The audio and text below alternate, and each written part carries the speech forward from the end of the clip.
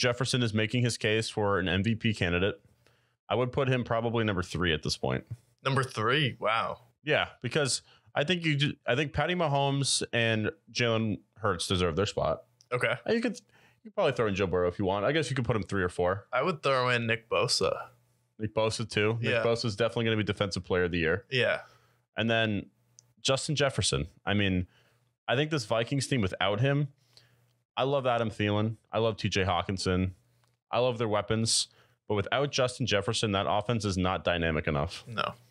Especially with Dalvin Cook, who always seems to be banged up. Hasn't really been that effective this year either.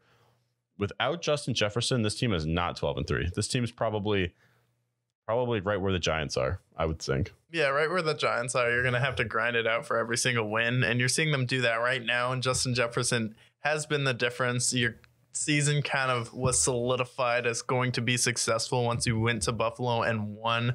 And that was because he just threw it up on a prayer to Justin Jefferson, and he came down with it in double coverage. So Justin Jefferson should definitely be in the MVP conversation. I don't get why it has to be a quarterback position every single year. It's the most valuable player, not most valuable quarterback, even though they touch it on every snap. But he's going to break the wide receiving record this year, which is something historic. We gave it to Adrian Peterson when he broke the rushing record, just the sheer dominance that Justin Jefferson had. And then I just want to get